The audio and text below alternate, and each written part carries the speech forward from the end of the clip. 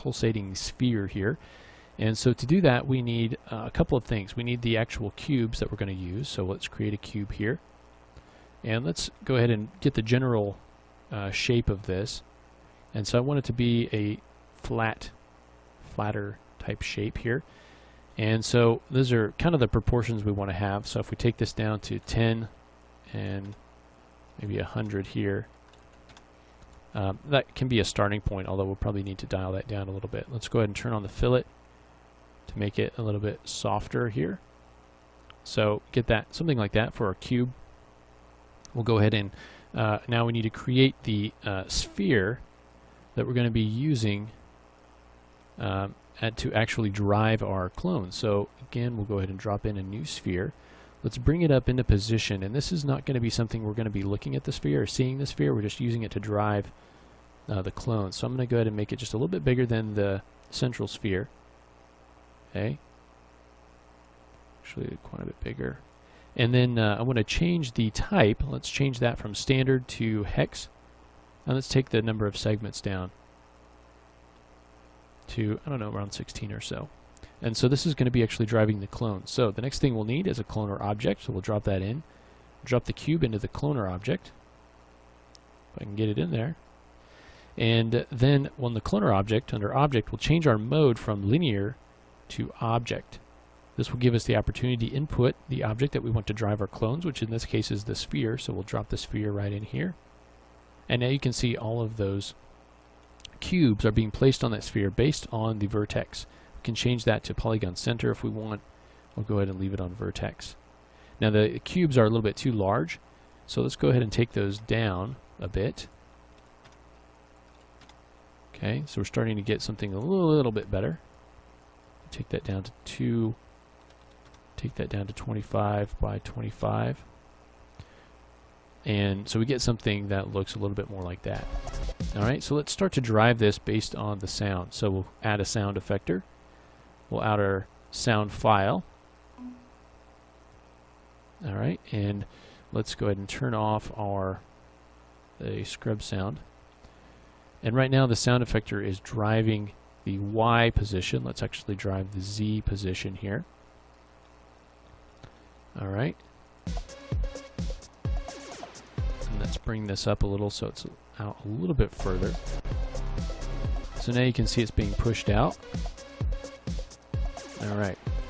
Now we want it to only be affected by the same kind of frequency that this central sphere is, which is over here on this end. So we'll use filter, take that all the way down, and we'll increase the bandwidth to maybe 100, 150.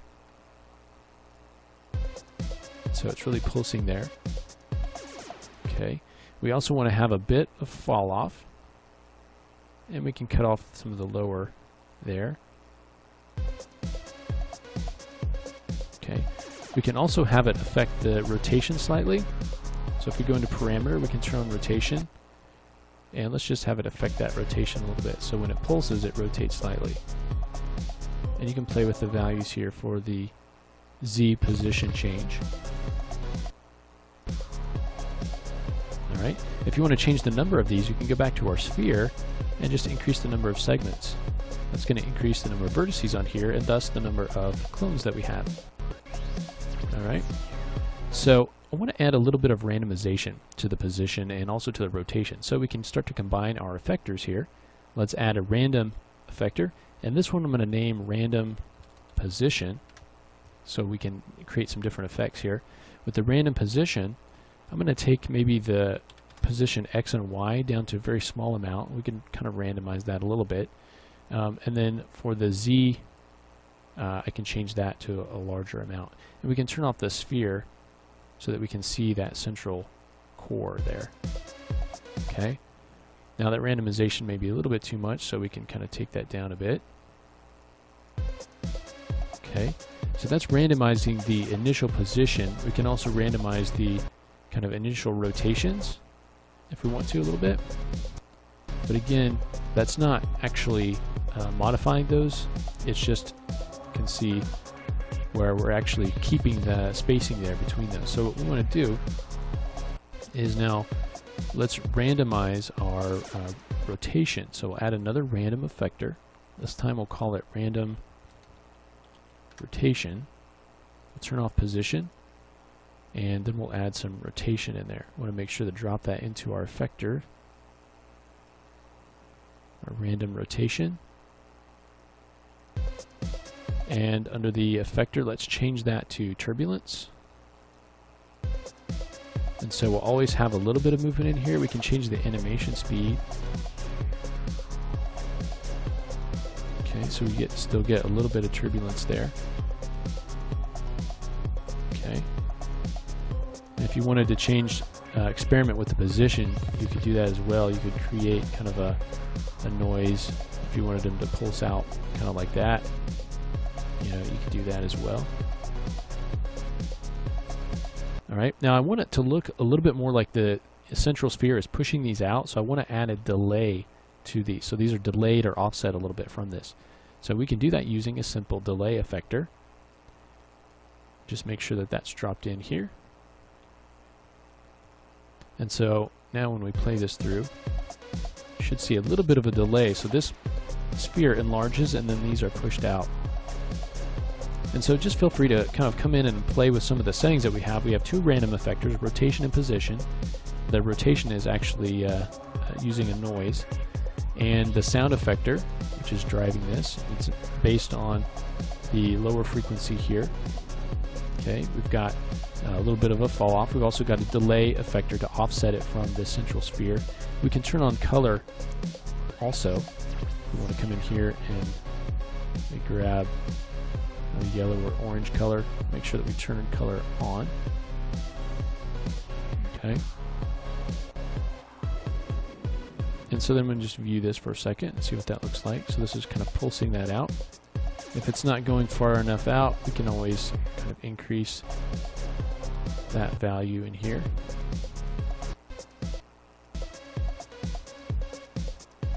All right. Another thing that we might want to do is actually animate this whole thing rotating slowly. So in this case, we could grab this outer ring group and have it go one direction. So we'll go into the coordinates, and under the heading, I'm going to just control click here, and then all the way over here, let's go maybe minus 360. So it'll rotate very slowly. You kind of see it rotating there. So let's do the same thing here. For this one though, we're going to animate the sphere that's the clones are being based from. So at 0, we'll just keyframe that, and then let's just do a positive 360 degree rotation. And now it should rotate counter to this. And if we watch it, we can see that as it comes in here, we'll see that rotate slightly. So just adding a little bit of rotation and motion in here as it pulses based on the music. Okay. So just watch this for a second. And if you want to have these affected a little bit more by the different frequencies, you can increase that range that we have in there. See right here, we're just using this very small range, but you can increase that. You can see how that value comes out there now. So it just depends on the kind of look that you're going for. And you could also come in and draw out your spline shape to change the effect as well. All right. So now that we've got this going, the next thing we want to do, I think, is add some kind of accent comets flying around the central bowl here. And so this isn't going to necessarily be associated directly with our sound effector, but just kind of an added effect that we can add really quickly to our scene to kind of make it pop. So we'll do that, and so we'll just have those kind of flying in a constant fashion. And to do that, we'll start by bringing in a circle. Let's change the plane to the XZ plane, so it looks something like this. Let's go ahead and bring in another circle, and this one will take our radius way down, maybe to something like 2 or 3 centimeters. Let's now bring in a sweep NURBS, and let's drop our circles inside here.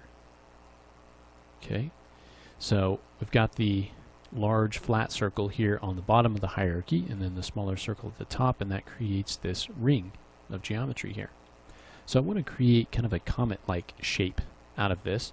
So we'll take our sweep NURBS, and we'll go into the object, and on the end scale, I want to set that down to 0.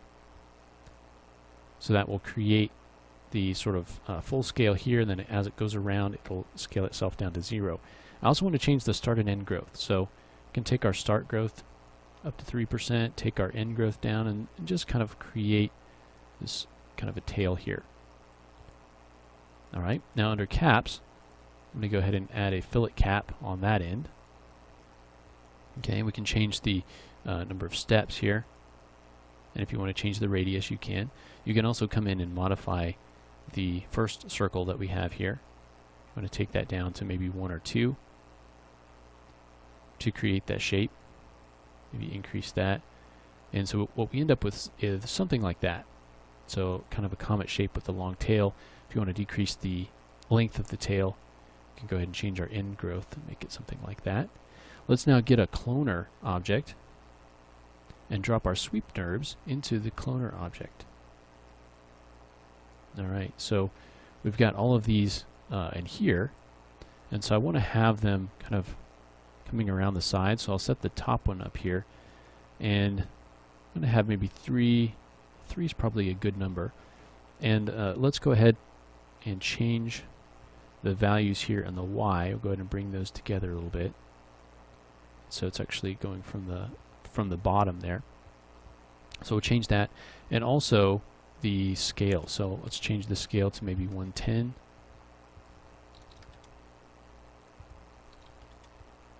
Okay, so they kind of follow along with that bowl, and we can move it up and down if we want to, and just so they're right along the outside of that, and change that scale. Now right now they're all kind of right next to one another, so what I can do is go ahead and change the rotation, and so I'll just add a little bit of rotation in here, so maybe 110 degrees or so, so they're all offset just a little bit. Okay, so we get that. Now as we play through here, you can see nothing is really happening. Those aren't moving at all. So I want to actually add an effector to our cloner object. So let's add a time effector to our cloner. So you can see the time has now been added. And so in time, we can go ahead and say, how do we want to actually rotate this around? So let's dial this down to a smaller number here. So as we play through this, it's actually rotating 90 degrees over 1 second. So what we want to do is just set this up to a higher number. Okay, so if we set this to maybe, and you can see that they're actually going in the other direction, so we want to go a negative amount. And let's just set that to something like negative 720. And that's over 1 second. So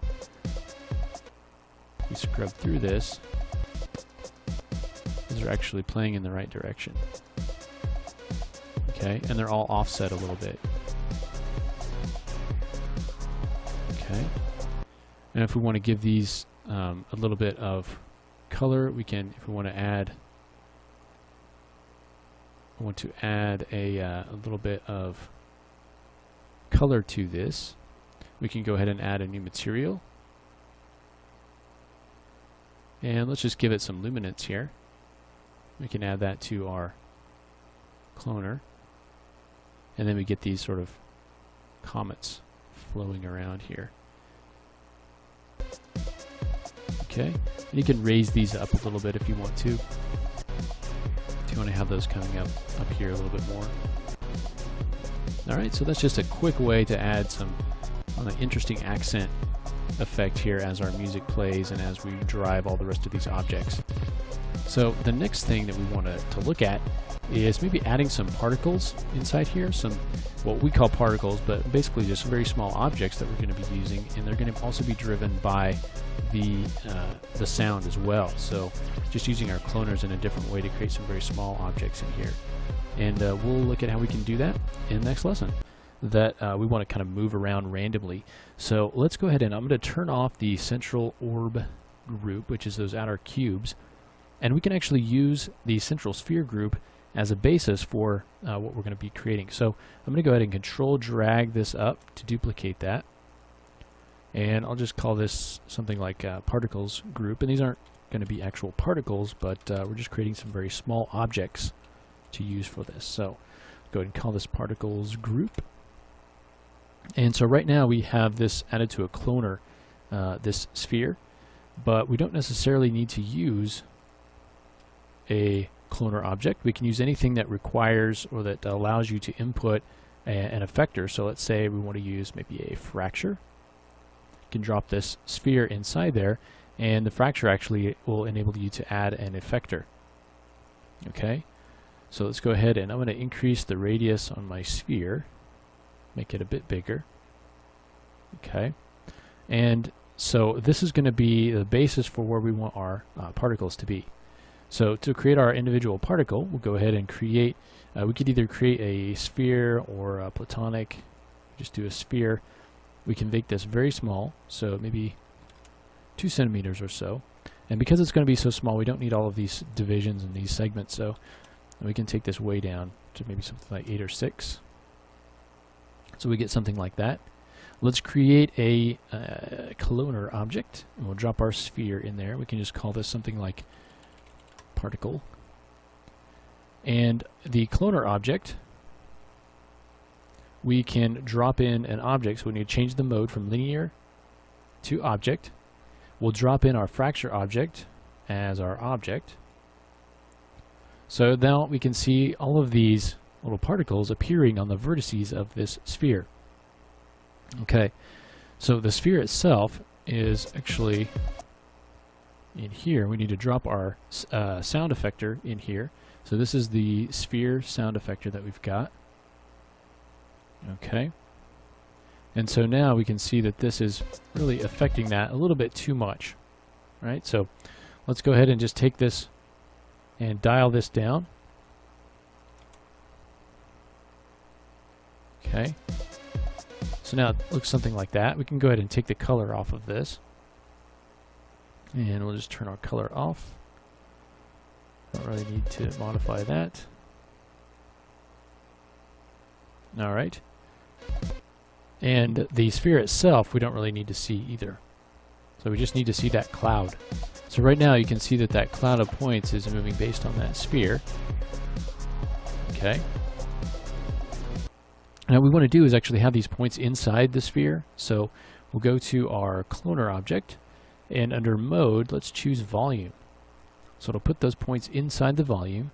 Let's take the sphere itself, and that's actually the other sphere. Let's take the particle, and let's make it maybe a little bit smaller, and then let's increase the number of clones. So right now we have 50. Let's up that to maybe 300 or so, and up it a little bit more. So now what we've got is basically a cloud of points here that's being driven by the shape of the sphere that we've got. So if we turn this on, you can see how big that gets. So if we go into the sound effector, we can maybe increase that a little bit so that those fill up that area a little bit more. We can add this material to our cloner. Okay, so we get this nice glowing particles. Okay, let's add some random movement and motion to this. So I'm going to drop everything underneath our particles group that we have here. And let's add a random effector. So we'll add our random effector here. And we want to drop that onto our fracture. Actually onto our cloner, sorry. Because we want to actually affect the particles themselves, not the sphere. So we'll drop the random onto there. And then in the random effector, let's go into the parameters. We can change the position. I don't necessarily want to change the scale. And we can also modify the rotation, although these are spheres, so it's not really going to do much. So mainly what we want to focus on is here in the position. Okay, so we can go ahead and increase that amount. And I want to make sure that most of them don't fly out here, but I want to actually move those. So I'm going to add some noise to those. And now let's take a look at what that looks like. We can look at some of the areas where it's relatively, or there's relatively no large movements going on, and see how those are flying around inside there. Okay. So the particles are cloned based on the fracture object, which is using this sphere. Okay. they're being cloned within the volume of the sphere. The sphere's size is being driven by the sound effector. Okay, and then so that's increasing and decreasing. The particles themselves are now being driven by the random effector. If you want the particles themselves also to be affected by a sound effector, all you have to do is add an additional sound effector. Again, we'll drop in our sound, and then this sound effector can be piped into the cloner. So drop that in, and this sound effector is currently affecting the position, so we can have it do that if we want to. If you want it to affect the scale, you can do that. Okay. So now not only is the random effector affecting the position, but also the sound effector is as well. And if we look at the effector, you can see that we have the ability to come in here, and I just want to use again just these sort of higher frequencies in here and not so much the lower frequency. So you can come in here and do that. Okay, so you can see as these have come out and they don't really do too much, they're kind of rotating a little bit, but these are just kind of popping around inside there, which is kind of the look that we're going for. Okay, sometimes they will kind of pop out a little bit. You can kind of delay those if you want to, and just play with the settings generally to get the look that you want. Alright, so that's just adding those little particle kind of pieces inside there. The next thing that we want to do is to maybe add a little bit of camera animation to this. Okay, and then once we do that, we can kind of create an interesting end to the song by adding some keyframes here. And so we have the opportunity to come in and tweak any of the pieces of this that we want to, but let's add the additional element of some camera animation to this. So in order to do that, we'll create a new camera. So we're going to go and jump over here, and let's create a sort of a light. Let's jump in here and create a new camera. And so right now we've got our camera. We'll just go through and look through the scene camera and kind of move this around. Okay, if we go back to our editor, you can see it's back where we initially created the camera. So now we've got a couple of ways that we can look through things. So we'll go to our camera, and we want to start keyframing the position of this camera. So let's figure out where we want to start with, where we want to start from. So let's say we want to start with a little bit more of an overhead shot, and let's go back down to the beginning here. And so let's say we want to start right about here. So under the coordinates tab for the camera, I'm going to go ahead and just key by holding down Control and clicking on the position XYZ and also the rotation HPB. And so we'll go ahead and key those. Now as we come to maybe around frame 500-ish, we'll go ahead and move in. Okay, and also start to rotate around a little bit. So kind of rotate around here. Let's go ahead and key all of these values again, and we can go back and see what that looks like. So if we start up here, our camera kind of starts to rotate and move in. And I'd like it to move in a little bit more than what it's doing right now. I'd like it to move in a little bit quicker. So let's go to frame about 140 or so, and we'll just push in a little bit, and we'll just now keyframe those changed values here. Go back in, see what that looks like. Okay, so it's moving in. Now we're kind of rotating around as we get up to this next keyframe that we've got there.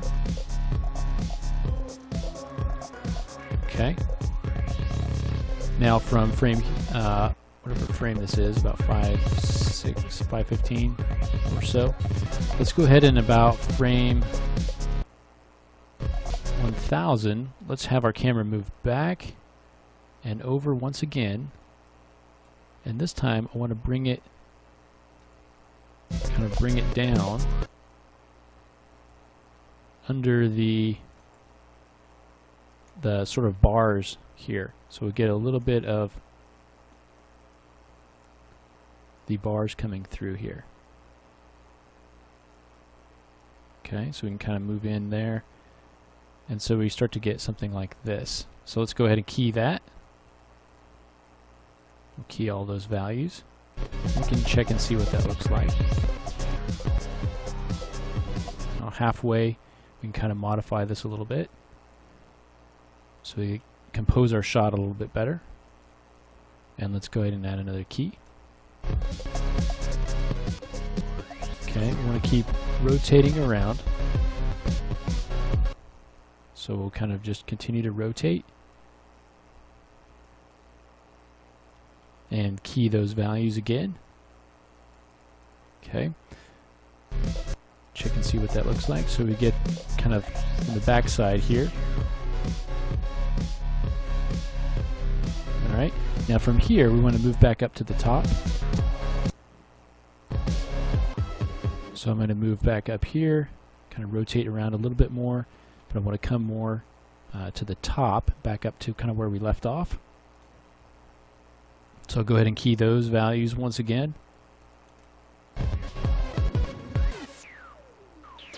Okay, so if we take a look at this now, let's see what this looks like here. So we start from kind of a view up the top, and then it kind of moves in close to some of the cubes and rotates around as the cubes themselves sort of rotate as well. So we get here to frame about 5:15. And you could, if you wanted to, you could create some more interesting camera cuts and things like that. But we're just kind of moving the camera around a little bit. So the camera moves around and down, comes down behind the bars and keeps rotating around. Okay, and then as the animation comes to an end, it's going to start to come back up to the top here. Okay, there's the end of our song. So as the song ends, I want to go ahead and create a little bit more of a transition, and so that means keyframing some attributes here. And right around here, I also want to kind of center this up a little bit. So I'm going to go to frame. We're on frame 969. I'm just going to move this down a little and key everything, just so it's framed nicely. Do the same thing over here. It is going to be about 11:59. Kind of center that up a little bit more and key those.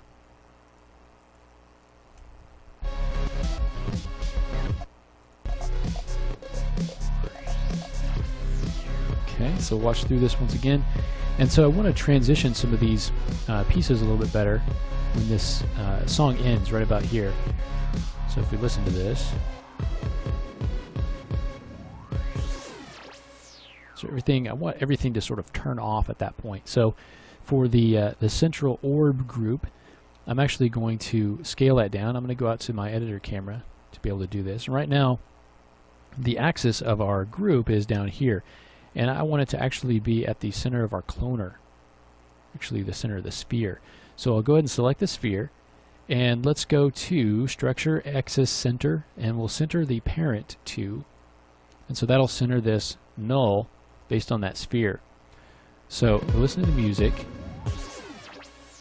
So starting at about frame 1440, I want to key the scale, and then maybe about frame 1490 or so, 92 maybe. Let's go ahead and change this scale to 0 and key that. So that will keyframe those into nothing. Let's do the same thing here on the central sphere group. So right now we have the sphere. Let's go ahead and we can either just take that sphere down, or we can center parent to. Okay, and again, I want that to probably shrink before the orb there. So we'll go ahead and keyframe that, and then here, just a few frames later, go ahead and key that at 0.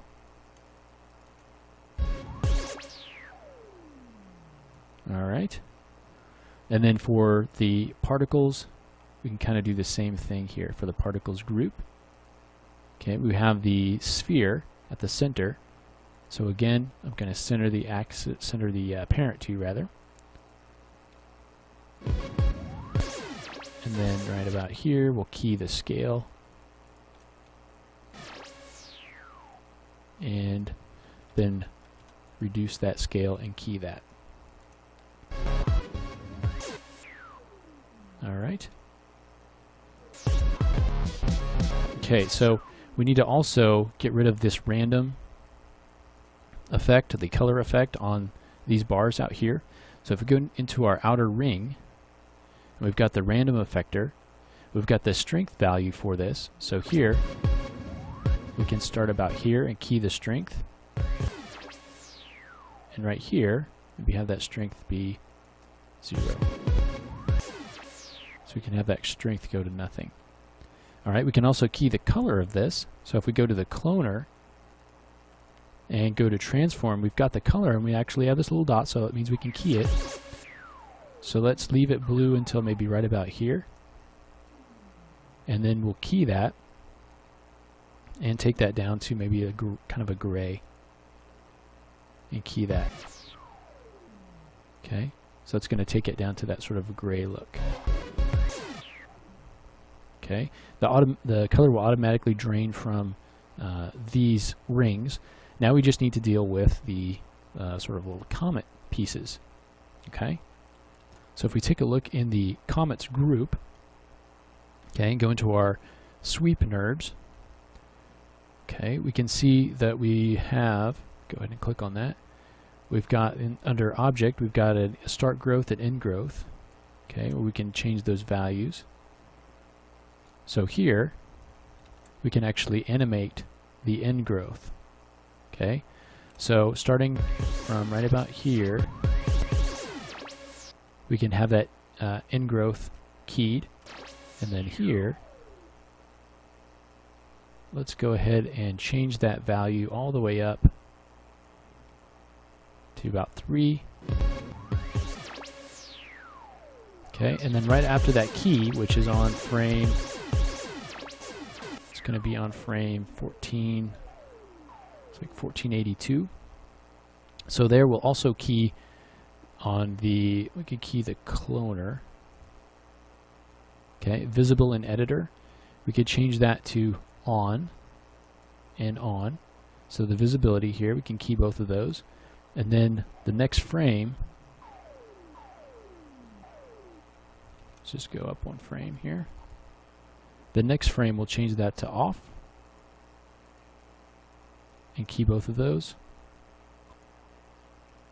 Just want to make sure I got that keyed. So that'll, when those tails actually come in, that'll actually turn the visibility off right after that. So let's take a look at what that looks like here, just that end portion. And let's take a look from our camera. And so we'll see what that looks like here. Just let this play through.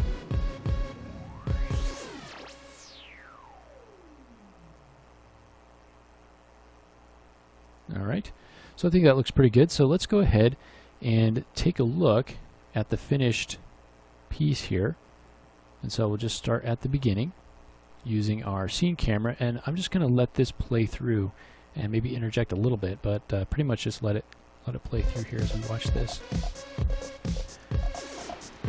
So we've added the animation using the sound effector on the bars on the outside, and also the cubes that are kind of dancing in the middle. They're being sort of driven out by that central sphere, which is kind of using that low frequency area there that's just kind of beating. We've gone in and added some random movement with those little particles inside there. We've added the comets racing around on the inside, the sort of speaker cone at the bottom. Now we can really see how we've deformed those bars that are shooting up, which is nice that they're following along with that curve. So here we're coming to the end. And so we've keyed some of these values here.